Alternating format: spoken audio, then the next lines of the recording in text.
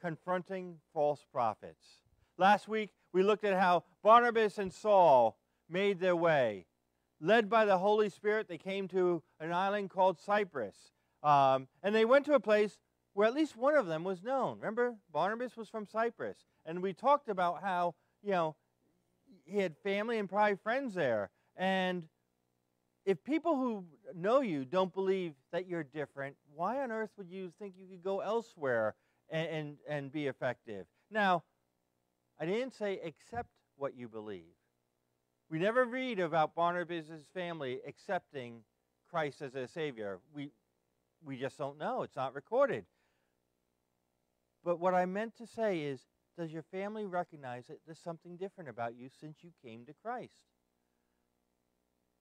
They should, because the Bible says we are a new creation and that the old has passed away. In fact, he doesn't just say the old, he says, behold, the old has passed away. So we got to remember this. These guys proclaimed the gospel, first to the Jews and then to the Gentiles. And today we're going to look at the continuing journey.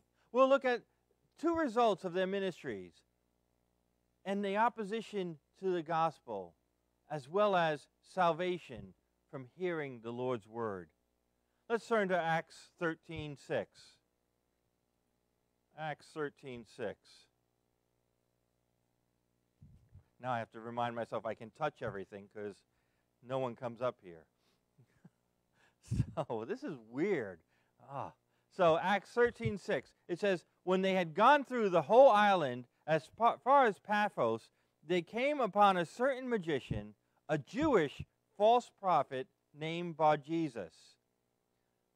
They went through the whole island. Remember how big Cyprus is?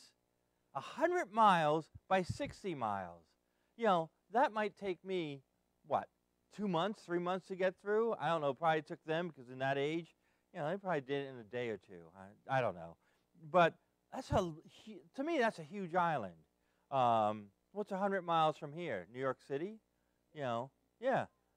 New York City and what's 60 miles? So think of that kind of space, and they're going through witnessing to that area.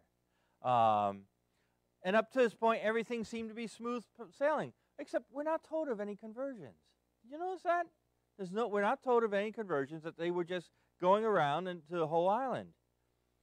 Not only are we not told of any conversions or dealings, frankly, with anyone. We're not told about Barnabas' family or his friends. We're not told of any interactions. In fact, we're not even told about any confrontations up to this point.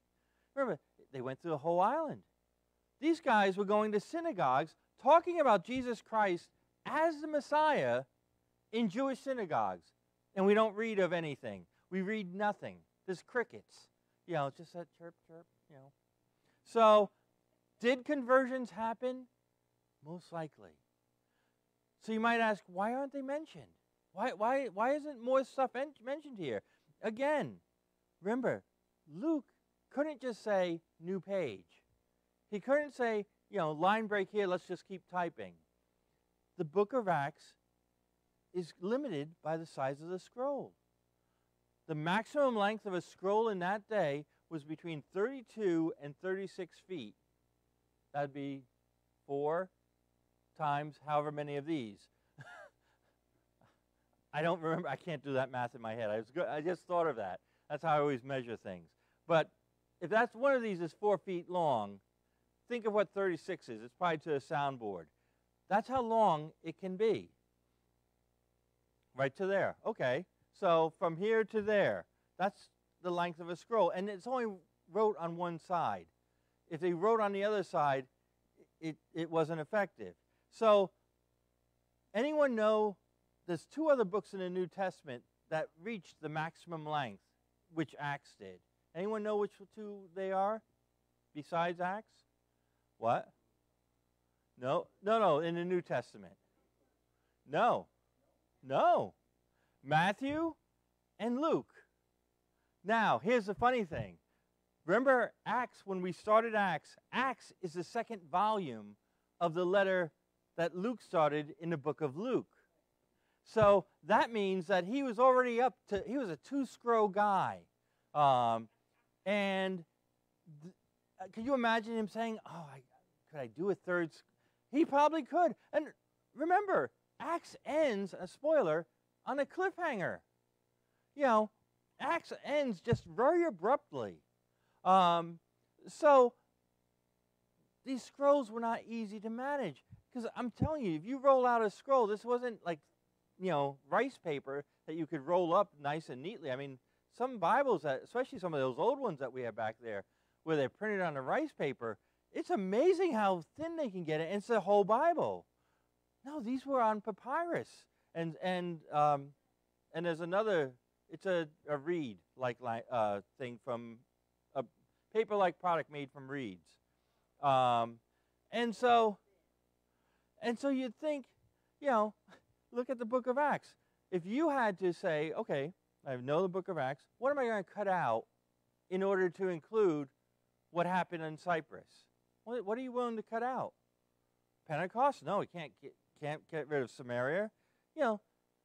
He was under a constraint. So, we can't cut things out from there. So that's why we're probably not told. We have to trust God. We have to trust God, what he said through Isaiah in verse 55, or chapter 55, verse 11. God said, "So shall my word be that goes out from my mouth. It shall not return to me empty, but it shall accomplish that which I purpose, and shall succeed in the thing for which I sent it." So we likewise have to believe that while Barnabas and Saul were proclaiming the gospel, God's word was not returning empty. We have to trust that God's word is not a work of man, but of God. It's not. This book is not just a 40 different authors putting together something over 1,500 years saying, oh, this is a good thing to talk about. In 2 Timothy 3, verse 16 and 17, it says, "All Scripture is breathed out by God and profitable for teaching, for reproof, for correction, and for training in righteousness, that the man of God may be complete, equipped for every good work." So we have to trust that it's about God. It's not about us. And the Bible is meant to equip us. That's the only authority that we have, is the authority of God's word. And just as certainly, conversions should be expected. When witnessing occurs, there will no doubt be opposition to the gospel. See, just as sure as you can say, hey, there were conversions, there were probably also conflicts. We have to remember that just as there's a God who's out there that loves us, he has an enemy who hates us. And those followers may look like us, but they're not like us at all. Let's turn to Matthew 13. Matthew 13. And look at 24 to 30. Matthew 13, 24 to 30. In the King James, it's called the parable of the tares. Here in the ESV, it's the parable of the weeds. Matthew 13, verse 24. He, and that's Jesus, put another parable before them, saying, "The kingdom of heaven may be compared to a man who sowed good seed in his field. But while his men were sleeping, his enemy came and sowed weeds among the wheat and went away. So when the plants came up and bore grain, then the weeds appeared also. And the servants of the master of the house came and said, 'Master, did you not sow good seed in your fields? How then does it have weeds?' He said to them, 'An enemy has done this.' So a servant said to him, 'Then do you want us to go and gather them?' But he said, 'No, lest in gathering the weeds you root up the wheat along with them. Let both grow together until the harvest. And at harvest time I will tell the reapers, gather the weeds first and bind them in bundles to be burned, but gather the wheat into my barn.' Wherever the gospel of God is sowed, the weeds of the enemy are planted right alongside the good plants. Plants that are placed there by the enemy. Weeds that were only revealed to be weeds when the good fruit is bearing fruit, or good plants are bearing fruit. You see, whenever God plants good seeds, the enemy plants weeds. And there's some things about weeds. If you're a gardener, you know about them. They take up space. They will choke out other plants. Weeds consume the field's resources. They suck the resources dry out of the soil. Weeds bear no fruit. They're not useful for anything. But also weeds that will not be, these weeds that we're reading about won't be removed until Christ comes again. And he harvests the rapture happens, or the great white throne judgment. I'm not sure which one they're referring to. But at that point, the weeds, which represent Satan's children or lukewarm Christians or people who think they can scoot by, are going to be gathered up and they're going to be burned. Whereas Christians will be harvested and taken to heaven. And so, just as it's expected that conversions are going to happen when people go on mission trip, weeds are also going to be exposed. Confrontations will occur. So with that in mind, in today's passage, we're going to read about a confrontation and a conversion. See, as they traveled to Cyprus, it says that they came across a magician. Now, this wasn't David Copperfield. He wasn't in the process of sawing a woman in half. He wasn't pulling coins out of kids' ears. No, the word that's used for magician there is the word mogos. And it's a singular form of magi. Where have we heard magi from? The three kings.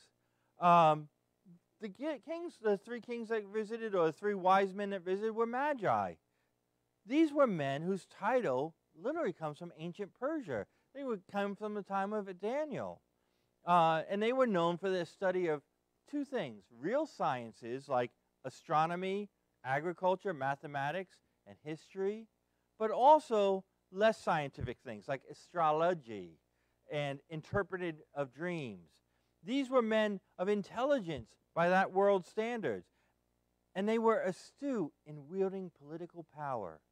They were in the courts of kings and governors, and as we'll see, the proconsul of Cyprus. The proconsul is just another way. It's a governor, but he doesn't answer to the emperor. He answers to the Senate. And so they were in the courts of people for one very good reason, because they had a lot of knowledge, and they were assumed to be wise people. And Luke records that not only was this man a magi, but he was Jewish. Now, there's a problem. If you're Jewish, you were strictly forbidden from being a magi, by Old Testament law. So what we gather from that is, while this man accepted his heritage, while this man said, hey, I'm Jewish, he chose to live according to his own way and not what the Scripture says. He carried the trappings of his heritage, still identified as being Jewish, regardless if his life and profession denied the very thing he said he was. Josephus actually records, he's a Jewish historian, said that magi were actually very valued by the Romans for their courts and for their for council, because they had insight to a Jewish mindset. Because remember, the Romans had many gods, and for the Jews, it was very hard, because for the Jews, they had one God. And so the Romans never really knew how to handle them, so that they would look for Jewish people to be in their courts. This Jewish man is also identified as a false prophet, someone who claimed to speak with the authority of God, but who was really just speaking by his own authority, and this was not a new thing. Remember what God told Jeremiah about the false prophets of his day. Jeremiah 14:14 says, "And the Lord said to me, the prophets are prophesying lies in my name. I did not send them, nor did I command them, or speak to them. They are prophesying to you a lying vision, worthless divination, and the deceit of their own minds." False prophets were around way back then. Truly had the appearance of godliness. They looked the part. They spoke with all the right words. The problem was, it was their words. It wasn't God's words. And that makes all the difference in the world. And one of the names this man went by, because we'll see that he went by two, is Bar Jesus, which literally means the son of Jesus. And remember, Jesus is a transliteration of the Hebrew word Joshua. They both mean the same thing. Jesus was a common name at that time. So when people say, oh, we found a tomb that says, Jesus and his wife, it's not about Jesus Christ. Jesus was like Bill was like 40 years ago. I don't know what the new one is. It used to be Jonathan, and there's always groups of names. But Jesus was a very common name. It means, does anyone here know what it means? What, M? God says or Yahweh says. Absolutely. That's what it means. When you read Jesus or Joshua, they mean the same thing. Yahweh saves. God saves. And so this magician had a Jewish heritage. He had a really deceptive name, though it was great. He's the son of Yahweh who saves. And Bar Jesus was in the court of another man, who Luke now introduces us to in verse 7. I didn't put the bookmark. Okay, Luke 13:7. He was with the proconsul Sergius Paulus, a man of intelligence, who summoned Barnabas and Saul and brought to hear the word of God. The proconsul, as I said, was effectively the governor. It's just who they answered to. And for the longest time, one of the mockers of the Bible said, well, this wasn't a proconsul. He had to be a governor. Well, it turns out they found coins that were stamped Sergius Paulus proconsul. So it was, in fact, the Bible is accurate. But he was in charge of all Cyprus.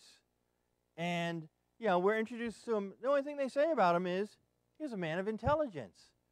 He wasn't just like your run-of-the-mill, guy that just knows who to, bump arms with. He was a man of intelligence. And one thing about really intelligent people, they're always seeking more knowledge. Have you ever noticed that? Have you ever met anyone that's really intelligent? They always want to know more. They always want to learn more. I think it's why their brains keep working. Sometimes we settle and then you're done. And not only that, but he was a man who must have heard about Barnabas and Saul's ministry. Remember, this was his island. He was responsible. And, you have two people going around to synagogues and to the Gentiles proclaiming a gospel message. It got back to him about, hey. And because they were teaching in synagogues, you got to wonder, hey, are these two more Jewish teachers that I can get to, work for me? He had one in Bar Jesus, and maybe, he wanted to see what others were thinking. And so the proconsul heard this and said, I hear you speak the word of God. I want to talk to you. And remember the island. Cyprus was beautiful on the outside. Physically, it was a beautiful land. What was it called? The Happy Isle. Because if you lived there, you'd never have to leave because it was a perfect place. But while it was beautiful physically, it was dark spiritually. And what would follow, and this is trivia if we ever have a trivia night, is a first recorded presentation of the Word of God to the Roman world, to a Roman leader. And what we see will happen is that Paul wanted to make a clear distinction between Christianity and everything else. The proconsul was thinking, hey, I want to hear the Word of God from these Jewish teachers, and Paul is, no, this is about the gospel. And that's that. And while the proconsul was looking forward to hear Barnabas and Saul speak, not everyone was happy about this invitation. You see, no matter how miserable things may be, no matter how horrible a person's condition, there are always going to be people who wish to maintain the status quo, want to maintain their position, want to keep things familiar, moving in the patterns that they can maintain and manipulate. And now, Bar Jesus, we're getting his other name. In verse 8, but Elymas, the magician, for that is the meaning of his name, opposed them, seeking to turn the proconsul away from the faith. Elymas is a transliteration of a word which means the interpreter of dreams. So now he's got son of the living God, son of the God of salvation, and interpreter of dreams. He had a reputation that he could interpret people's dreams. So not only was he a false prophet, but he was a counterfeit prophet. Think about the Old Testament people, the prophets back then, who interpreted dreams. Daniel, Joseph, the son of Jacob. These were people. And here we have Bar Jesus, who also interpreted dreams, but he was a counterfeit. Because if he didn't speak for God, he didn't interpret dreams based on what God did. And he didn't want anything to do with the gospel. More importantly, he didn't want the proconsul to have anything to do with it either. The word resist is a strong word. And so, while Barnabas and Saul were doing the work of their master, Jesus, Bar Jesus was doing the work of his master, Satan. Satan is the enemy who planted the seeds of the weeds. And this man was focused on his master's wishes, which is stopping the gospel in any way possible. You see, Bar Jesus heard the gospel. He recognized the danger to his position because of what the gospel contained. He, as trusted advisor to a proconsul, would know that the proconsul would be looking at and would accept. No doubt he understood the implications of having a Christian proconsul. A proconsul who, instead of seeking Bar Jesus's or Elymas's advice, would now turn to God and seek God's advice. And that was not in Bar Jesus's best interest. But notice what his method was. He didn't outright attack Paul and Barnabas, or Barnabas and Saul. We're still in the Barnabas and Saul phase. We'll get to Paul and Barnabas. It didn't seem to be an attack on them to their face, but at the end of verse 8 it says, seeking to turn the proconsul away from the faith. He went to a proconsul and attempted to kind of gently nudge him away, before anything took hold. Which means he was already on his way to belief. He was already looking on this. And Bar Jesus knew it. We are not told how Elymas sought to prevent this. Maybe it was, when I read that passage, I was thinking of in the Lord of the Rings movie, where the character Wormtongue whispered to the king's ear, like, oh, this guy, he always causes trouble. And the king, oh, you always cause trouble. That's how I was picturing this man to be. And, maybe it was a whisper in the ear. Maybe it was a doubt that he cast. I heard, he caused some problems in some of the synagogues. Oh, he was kicked out of Damascus. Maybe he spoke from an intellectual point of view. And, really, proconsul, if he's talking about the Son of God dying, how does a God die unless he's not really a Son of God? And, he's trying to take the intellectual point of view of saying things. And now we see how God's children are to handle confrontation. In verse 9, but Saul, who is also called Paul, was filled with the Holy Spirit, looked intently at him. Notice at this point, Saul got another name mentioned to him. He has another name too. And this is the first mention of Paul. So you see Saul in the New Testament and Paul, same person. And I always wondered why that was, and I read a number of things. I actually read someone was saying about how, Saul took his name Paul from the guy for his first convert. Remember what was Sergio's name? Paulus. That doesn't make sense. It really doesn't make sense because, he wasn't saved at that point when he took the name. So another people said that Paul means small in Latin. And so Saul went from being a king to being small. Again, not sure about that. But actually, Paul is a Roman name. And since Paul was going to be visiting a lot of Roman places, it would be easier and more better to talk to him based on his name of Paul, a Roman name. not a Hebrew name.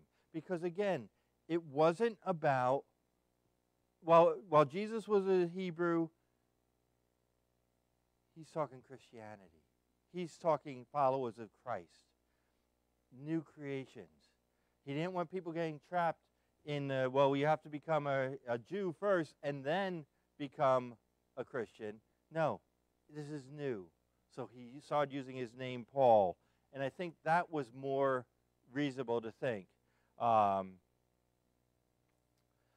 his name is not important. It's about who was controlling him. It says, being filled with the Holy Spirit. Paul was not going to let this evil man intimidate him. I picture this when, they're standing there and Elymas is doing whatever he's doing to deflect, and Paul's just looking straight at him. And it's an old-fashioned stare down.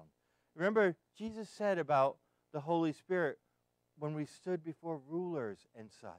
In Luke 12, verses 11 and 12. And when they bring you before the synagogues and the rulers and the authorities, do not be anxious about how you will defend yourself or what you will say. For the Holy Spirit will teach you in that very hour when you ought to say. And here's what we see happen. You can almost hear, as Paul hears the Spirit, as he's staring at this man, as he's looking at this man. In verse 10 he says, and he said, you son of the devil, you enemy of all righteousness, full of all deceit and villainy, will you not stop making crooked the straight path of the Lord? Okay, this is not a wimpy kind of response. Paul didn't mince any words. He didn't, he wanted to be sure that the Spirit's judgment that was going to be pronounced. He wasn't looking to find common ground and say, well, Elymas, I understand you're Jewish and so am I, but, let's find some common ground. There is no common ground between God's seed and Satan's. The only thing we have in common between us and the unsaved world is our starting points. We all are born rebels, rebels against God until we're saved by God's grace. As 2 Corinthians 5:17 says, therefore, if anyone is in Christ, he is a new creation. The old has passed away. Behold, the new has come. When you become a Christian, your past is your past. Leave it behind. People say, well, my life is like this. It keeps ups and downs, and I keep falling into sin, and I ask for forgiveness, I keep going, and it never changes. I never grow. Part of it is because they don't let go of their past, and so they're chained to it. And you keep going. If you're chained to something, you just go in circles around that thing. God's broken the chain at Calvary. You're not tied to that anymore. You're a new creation. That old has passed away. It's dead.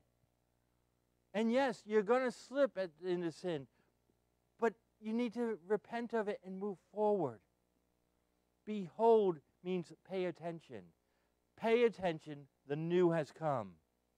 There's no place for a Christian to compromise their faith with the unsaved world. Jesus said in Matthew 12:30, whoever is not with me is against me, and whoever does not gather with me scatters. There's literally nothing a true believer has with the people of the world. If you are not completely submitted and committed to Jesus, you are committed and submitted to his enemy. You're a tare. A person, a weed, is twisted by their beliefs, twisted to believe that a baby inside a woman is not a baby. We heard that a lot yesterday at the prayer march.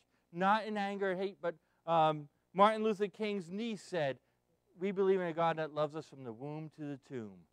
What a beautiful image. They're twisted to believe that man's ways are higher or in some cases equal to God's way. The Bible says this is a sin. Man says no, it's not. Who do you believe? If you're a Christian, you say, I believe God's word. The ways of Satan and his people are round about and crooked. They make things harder than they should be. And we have to be quick to deal with sin and sinners in the body because it can spread like cancer. So he first corrects his name. He says, you're not the son of Jesus. You're the son of the devil. You're the son of the accuser. He was the enemy of all righteousness. Literally, you are the enemy of everything that's right. Remember what I said. This is the first time that the Roman government officials heard the word of God and the gospel. But Paul doesn't stop there. He continues to lay out Bar Jesus. He says, you're full of deceit. And we say, oh, deceit, he's a used car salesman. But the Greek word there is dolos, and it really meant bait. He says, you're full of bait, something used to trap or snare the unsuspecting. That's how Elymas came across. You're a man of great wisdom. Look at all my titles. Look at all I am. But it was all a trap. It was the trap for the proconsul. It was the trap that anyone came in contact with. They'd be trapped by his wisdom, by his knowledge. And the word translated villainy is translated, it really means mischief. He says, you're not only someone who baits people to follow you, but you're also full of mischief. You see, Paul recognized who Elymas was. And he didn't want this to continue. Elymas was trying to lead the proconsul astray to get him, he saw where the proconsul was heading. Maybe it was the questions the proconsul was asking. But he knew that the proconsul was going to turn. And he really didn't want that to happen. And then in verse 11 of Acts 13, the Spirit, through Paul, passes judgment on Elymas. Paul says, and now, behold. Again, behold means you better be paying attention. The hand of the Lord is upon you, and you will be blind and unable to see the sun for a time. Immediately, mist and darkness fell upon him, and he went about seeking people to lead him by the hand. God, through Paul, passes judgment. And, sometimes God's judgment takes a long time. The people of Israel were following after other gods in the promised land, the gods of the people they conquered. God kept bringing them back, warning them, saying, hey, things are going to be bad. You're going to be removed from the land. They kept doing it, and eventually they went. They were taken from the land. Other times his judgment comes swiftly, like Ananias and Sapphira, who lied about how much money they were giving. And what happened? Boom, he died. She comes in, and Peter says, hey, is this how much you got for the land? Yes. Boom, she's dead. And it wasn't the amount of money. It was that they lied about it. And now here's Elymas. You're blind. Paul reveals that God's hand was upon him and that he would lose his eyesight for a season. This was still symbolic of his real spiritual state. In John 3:19 and 20, Jesus said, and this is the judgment, that light has come into the world, and people love the darkness rather than the light, because their works were evil. For everyone who does wicked things hates the light and does not come to the light, lest his works should be exposed. And so Elymas was placed into darkness, and yet God showed him mercy. He showed him mercy. He said, you're going to be blind for a season. He went from seeking power to seeking just someone to take his hand and lead him away. But he was given hope that it wouldn't be permanent. And do you see something familiar with Elymas' punishment? Remember how God's judgment came upon Paul or Saul on the road to Damascus? He lost his eyesight for a season. So you got to wonder, was Paul hoping that at some point Elymas would come to the saving faith? And now we read the proconsul comes to faith in Jesus. After the miracle in verse 12. Then the proconsul believed, then he saw that he had what had occurred, for he was astonished at the teaching of the Lord. The proconsul comes to saving faith. It wasn't the miracle that did it. It was a miracle that confirmed what they said was true. He wasn't astonished as much by a miracle, but it says he was astonished by the teaching of the Lord. That word for astonished means being driven out of your mind. This man, the highest ranking Roman official, to be converted by Christianity ever in the New Testament is recorded was blown away, not because he just saw someone lose their sight, though that did authenticate what he heard. Remember, God does not want us coming to him because of miracles. Miracles happen. They still happen. But if you come to Christ because of a miracle, eventually you're going to want another miracle and then another miracle. Our faith is based on faith, based on who Jesus is. Sergius was blown away and came to believe. And that word for believe is our old friend, pisteuo, which means commit to. It's saying that when you say you believe in God, what you're really saying is, I commit everything to him. I commit my life to God. I submit everything I had. We heard Kat talk about that first part of the first line of the 23rd Psalm. And I'm kind of excited about that and what it meant to her. For me, the first thing about that for me was the Lord. We in America don't understand what a Lord is anymore. We kicked them out 200 years ago. But the Lord, you didn't say to the Lord, well, no, I don't agree with you, because you'd lose your head, or at least part of your body. Your Lord told you to do something. You didn't question. You didn't hesitate. You did. So when you read, the Lord is my shepherd. Our Almighty God is our shepherd, and he leads us. So today, there are always going to be tares. Tares look like Christians. But look and listen to the people around you, to the people who claim to be Christians. And they're going to do two things a tare does. A tare does not submit to the Lord. A tare consumes the resources. In the midst of large resources or short resources, they consume. If you have a lot of resources, they consume a lot. Attila was talking about that one pastor who has 3 Lear jets. You know, I have a RAV4. But that man is a tare. He consumes the resources. They cause people to stumble and fall away. And they'll do so to protect their position. And they bear no fruit. They still answer to their master, the one who planted them. And so they tend to be people who distract and twist the truth. They cause dissension or participate in dissension of the body. You know, today as I was reading this, Cyprus sounds a lot like America. The beauty of this land is amazing. Mr. Tubal's son is driving cross-country in a minivan with 2 other guys.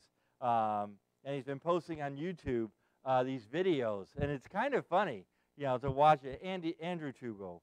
But he's Grand Teutons now is where he's at now. And he's showing how you sleep, you know, 3 guys in a minivan, and they just have hammocks they set up.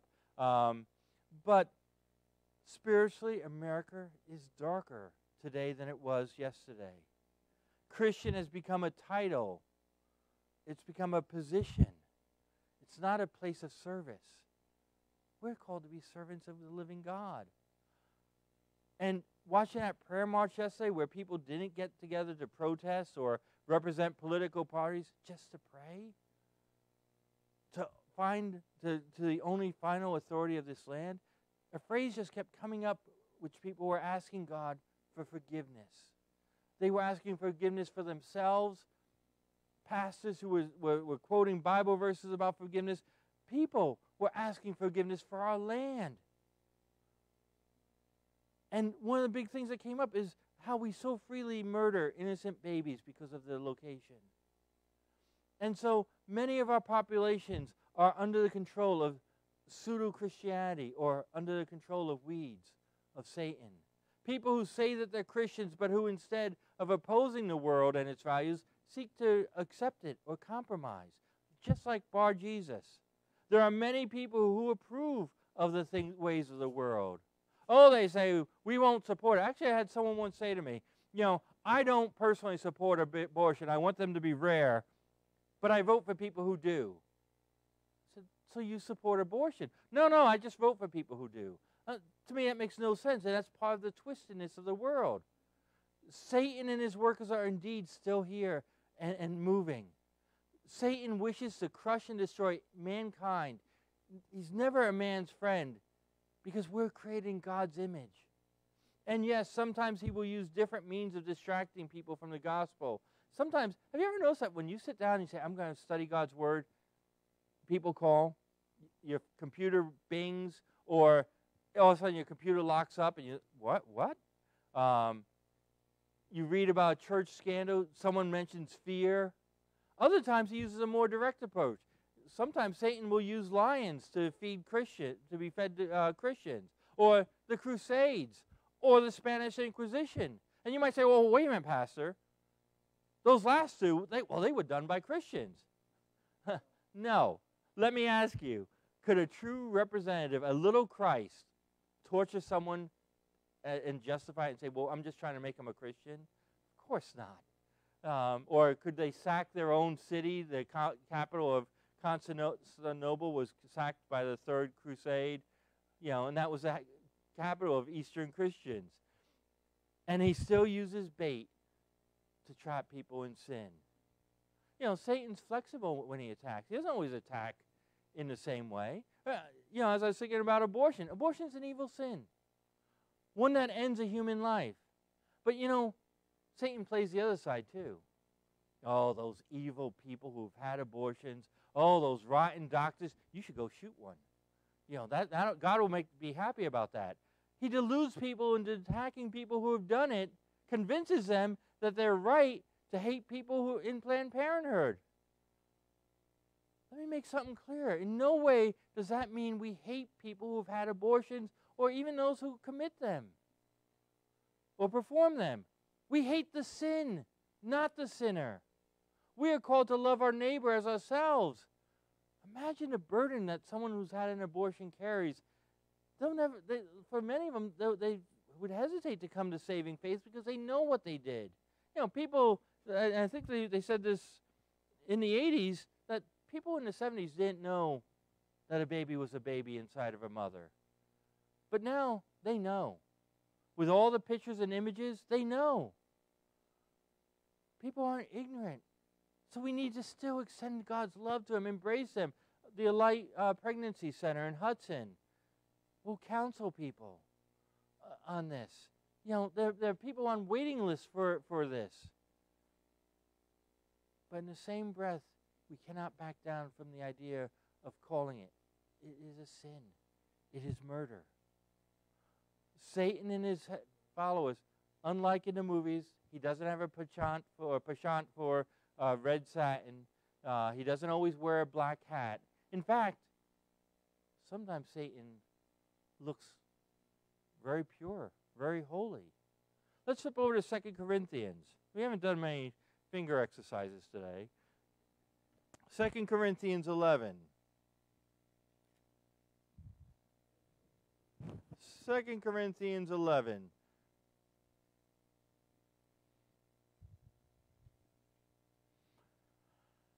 And we'll look at verses, we'll start in verse 10. That's always a good place to start. 2 Corinthians 11, starting in verse 10.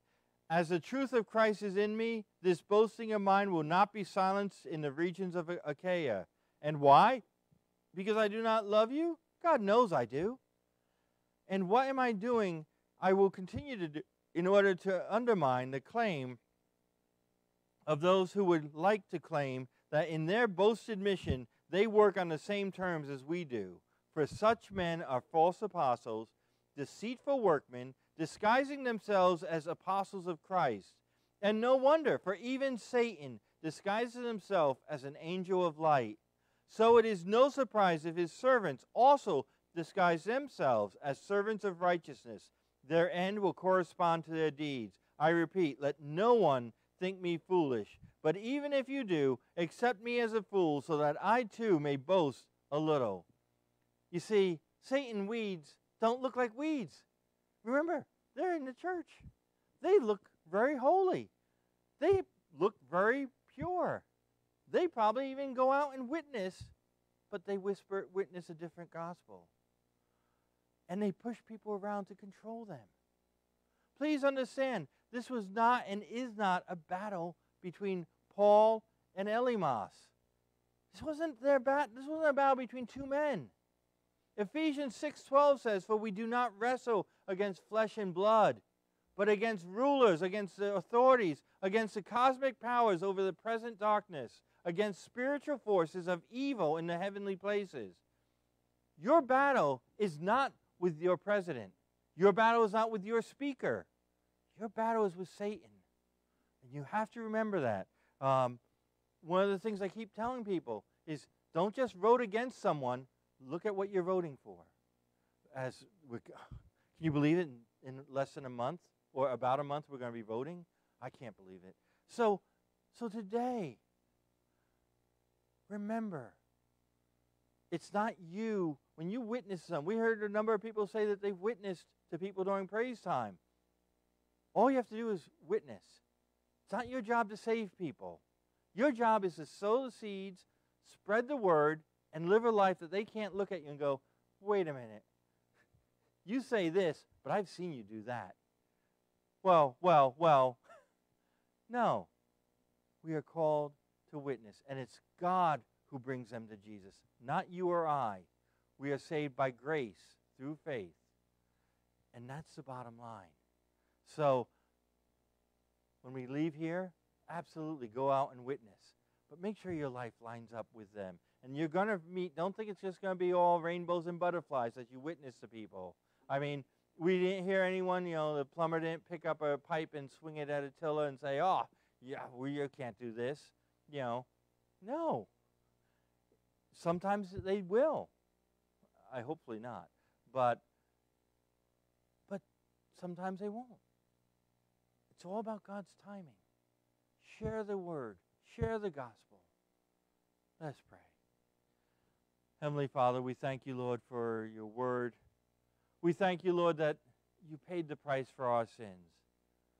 Lord, work in each of us to be ready at a moment's notice to share your word. And not just in our words, but the way we live our lives. Let it just be a continuous sharing, Lord. And Lord, just work in us as we go through this week. Again, we ask that you open our eyes to the opportunities to share your gospel. And with whoever you put in our way, even if they look like they're not savable, Lord, none of us are savable without you and your word. And we praise you. Lord, work in our lives this week and every week. In your name, amen. And our closing hymn is 435.